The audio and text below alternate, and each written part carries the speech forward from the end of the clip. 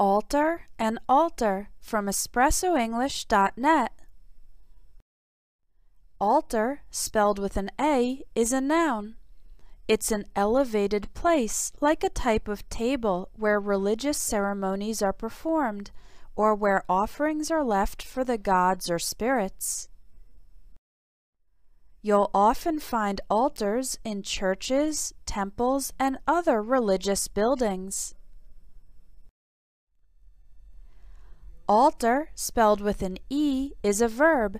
It's a more formal word for change.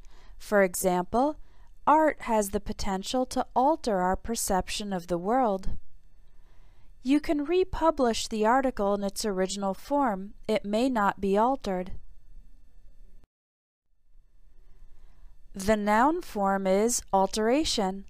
For example, I made a few alterations to the project proposal. That means a few changes. May I suggest one alteration to the schedule for the conference? That means one change. Again, alter and alteration are a little more formal, and in casual, everyday English we'd probably say change or changes instead. Although the spelling is different, the pronunciation of alter and altar is the same.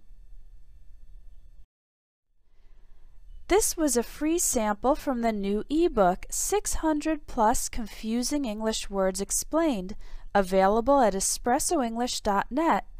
It has more than 200 pages and over 5 hours of audio to help you master these confusing words.